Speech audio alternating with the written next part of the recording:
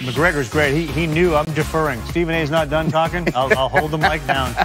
Tonight, Lakers in Milwaukee, defending champs, tie for the best record in the league, and a big reason why they're the last undefeated team on the road, 7-0.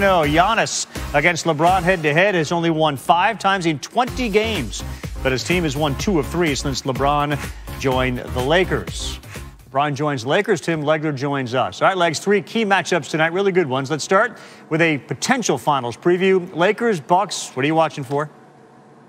Couple key things for Milwaukee. First of all, Giannis has to be able to guard LeBron and Anthony Davis. He's their best matchup. He's got to do that without getting in foul trouble. That's going to be critical for him. Secondly, Jrue Holiday has to have an X-factor moment. He has been sort of conservative offensively since he got there. I think there's more there.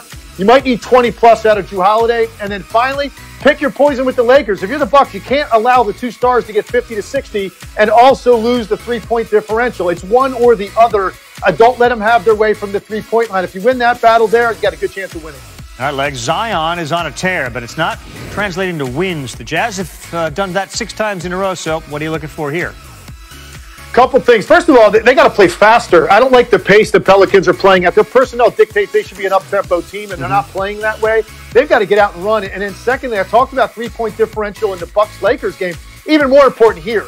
The other night, Tuesday night, the Jazz outscored the Pelicans by 45 points from the 3-point line.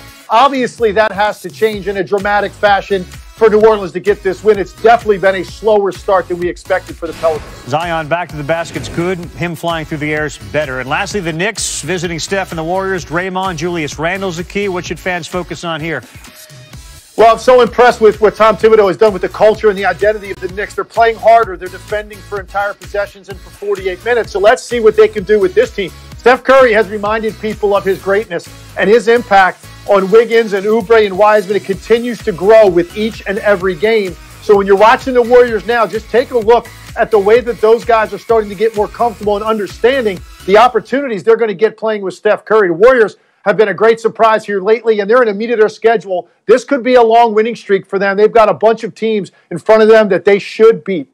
No longer an easy appetizer, even though the Warriors are 16-4 against the Knicks since Steph's first season in the league. Thanks, Legs. Got it. How about the Blue Bloods coming your way, top of the hour? UConn and Tennessee meeting as ranked opponents for the 16th time since 2000. Hello, Paige Beckers, one of 2 freshmen in the country, averaging 15 points, 5 rebounds, and 5 assists. No UConn player, regardless of class, has done that in a single season. And think of all the great UConn players, the Mayas, the Dianas, the Briannas, the Sues, the Rebeccas, the Swins, Gino Auriemma. He's won his 1,099th career game on Tuesday, moving him past the late, great Pat Summitt for the 2nd most all-time in women's NCAA hoops history. The Huskies take on the school where Summitt spent her entire career, Tennessee, tonight on ESPN. Gino, here he is, remembering Pat. I wish he was still coaching. I wish he was still coaching. I wish he was still with us, coaching. And I wish I had to work a lot harder to catch her. It's ironic that it plays out the way it played out, because I didn't think, to be honest with you, I didn't think I would be coaching long enough to be in this position. Hall of Famer Rebecca Lobo went 2-0 against Tennessee, including the school's first national championship in 1995, and joins us now. And you know Gino really well. What does it mean to him to now be 2nd on that all-time wins list here? Well, you know, Coach Auriemma and Pat Summitt certainly had an interesting relationship and contentious at times. But it's clear that he misses getting a chance to coach against her. And, you know, I think it's hard sometimes when you're in the midst of something to reflect on it. And he has said, you know, repeatedly, this just shows that he's been at the same school for a long time, been coaching for a lot of years and had a lot of great players. So I think it's one of those many milestones that he's had in his career that's going to take some time for it to have a lot. McGregor's great. He knew I'm deferring. Stephen A's not done talking. I'll hold the mic down. Tonight, Lakers in Milwaukee, defending champs, tie for the best record in the league, and a big reason why they're the last undefeated team on the road, 7-0.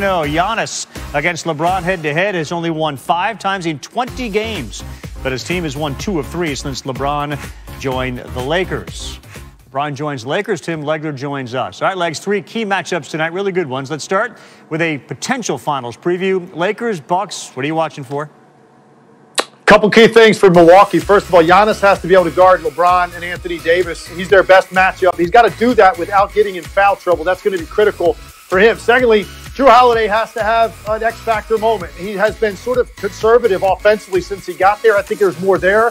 You might need 20-plus out of Jrue Holiday. And then finally, pick your poison with the Lakers. If you're the Bucks, you can't allow the two stars to get 50 to 60 and also lose the three-point differential. It's one or the other. Don't let them have their way from the three-point line. If you win that battle there, you got a good chance of winning. All right, Legs. Zion is on a tear, but it's not translating to wins. The Jazz have done that 6 times in a row, so what are you looking for here?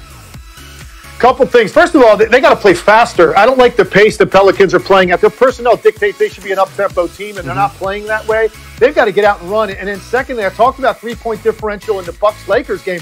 Even more important here. The other night, Tuesday night, the Jazz outscored the Pelicans by 45 points from the three-point line. Obviously, that has to change in a dramatic fashion for New Orleans to get this win. It's definitely been a slower start than we expected for the Pelicans. Zion back to the basket's good. Him flying through the air is better. And lastly, the Knicks visiting Steph and the Warriors. Draymond, Julius Randle's the key. What should fans focus on here?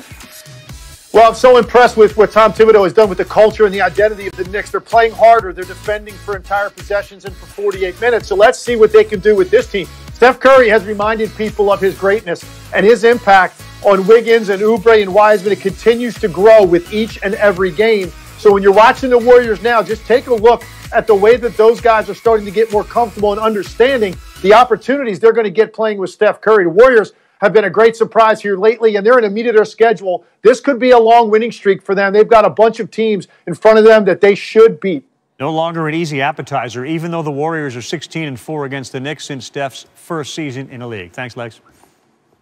Got it. How about the Blue Bloods coming your way top of the hour? UConn and Tennessee meeting as ranked opponents for the 16th time since 2000. Hello, Paige Beckers, one of 2 freshmen in the country, averaging 15 points, 5 rebounds, and 5 assists. No UConn player, regardless of class, has done that in a single season. And think of all the great UConn players, the Mayas, the Dianas, the Briannas, the Sues, the Rebeccas, the Swins, Gino Auriemma. He's won his 1,099th career game on Tuesday, moving him past the late, great Pat Summitt for the second most all-time in women's NCAA hoops history. The Huskies take on the school where Summitt spent her entire career, Tennessee, tonight on ESPN. Gino, here he is, remembering Pat.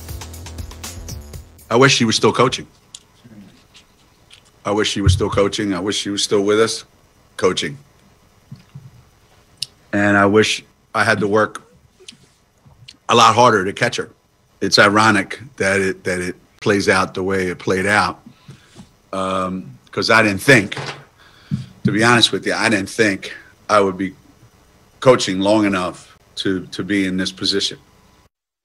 Hall of Famer Rebecca Lobo went 2-0 against Tennessee, including the school's first national championship in 1995, and joins us now. And you know Gino really well. What does it mean to him to now be second on that all-time wins list here? Well, you know, Coach Auriemma and Pat Summitt certainly had an interesting relationship and contentious at times. But it's clear that he misses getting a chance to coach against her. And, you know, I think it's hard sometimes when you're in the midst of something to reflect on it. And he has said, you know, repeatedly, this just shows that he's been at the same school for a long time, been coaching for a lot of years and had a lot of great players. So I think it's one of those many milestones that he's had in his career that's going to take some time for it to have a lot